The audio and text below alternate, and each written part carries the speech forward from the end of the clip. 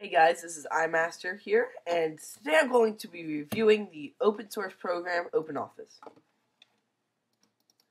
Okay, so OpenOffice can be downloaded at openoffice.org. It's completely free, by the way. Alright, now, as for platforms, I don't know of any that it doesn't support. Windows, Linux, Solaris, Mac OS X, Intel, and PowerPC Max. Just about that's everything I've heard of anyway. So go ahead and download it, and then it is a rather large download, maybe an hour or so, but it's worth it because especially for Mac users, because what we get is we get text edit, and basically that's that's the equivalent of Notepad for Windows users. It's just horrible. Okay, so let's start with the text document. All right off, it looks like Microsoft Word or WordPerfect.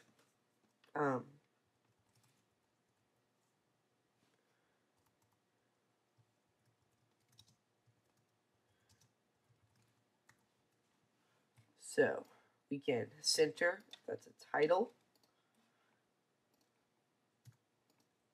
We'd have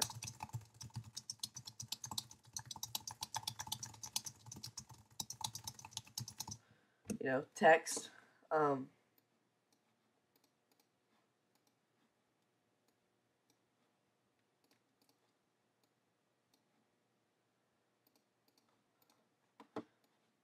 We can make it bigger. We can change the font, and that's another thing I like about this program. It shows you the font. I just hate programs that don't show you the font, and you have to go through each one seeing what it is. Okay, that looks good. We can add bullets, add numbering, font color. Helps if you have it selected. Highlight, background color. Okay. You can add a table. Let's make this one 4x4. Say, I don't know.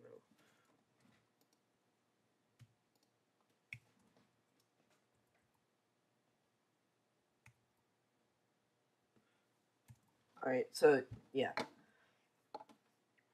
So I haven't found anything yet that WordPerfect or Microsoft Word can't do.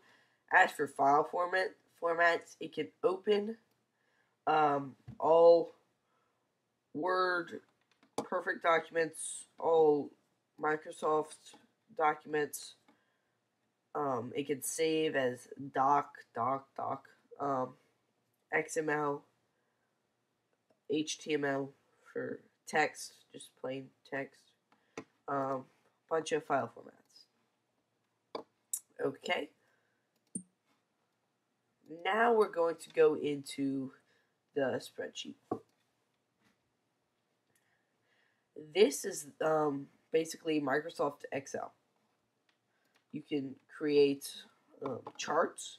They have both kinds of bar graphs, vertical and horizontal, pie charts, area, line graphs, XY scatter graphs, net graphs, stock graphs, or stock chart, I guess, and columns and lines.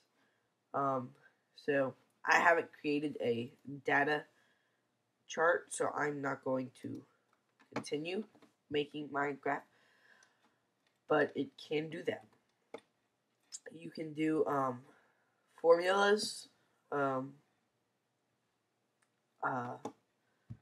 You can make tables. Basically everything Microsoft Excel can do. Like I said, this is Microsoft Office for free. I mean, it's amazing.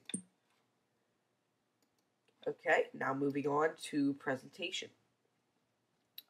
Now I have found flaws with presentation. It's great for creating, very basic transition PowerPoints. Probably would work for just about anything for school.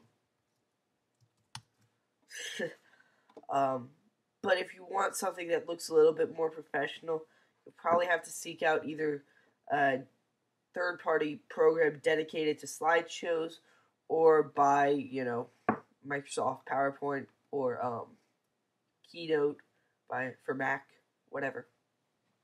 So, just giving you a heads up. But for the text editing and the spreadsheet, it's definitely worth it. Alright, let's take a little further look. Looks a lot like PowerPoint. Insert a new slide. I'm sniffling a lot, guys, because I've been sick.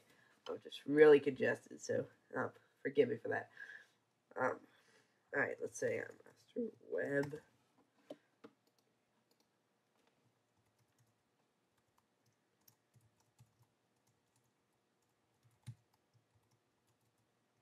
Okay.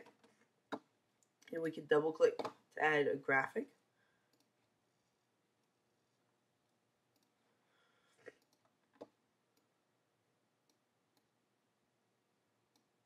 Alright. We can add transitions. Now the transitions are going into the slide that is selected.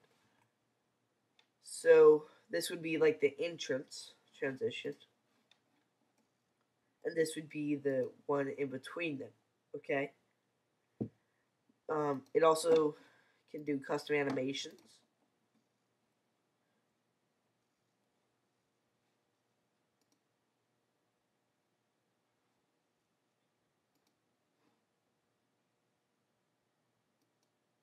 Let's do that. So that looks really cool.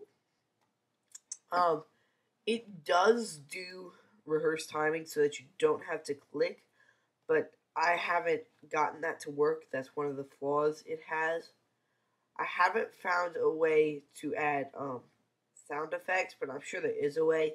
I don't use this as much, but I'm sure that a lot of people, they need PowerPoints. So I would definitely recommend OpenOffice, especially to Mac users, because you can just not survive on text edit. You just can't. It's impossible. Don't even try, okay? Download this. Subscribe on my channel. Leave comments to request any more videos, please. I'm always open to ideas.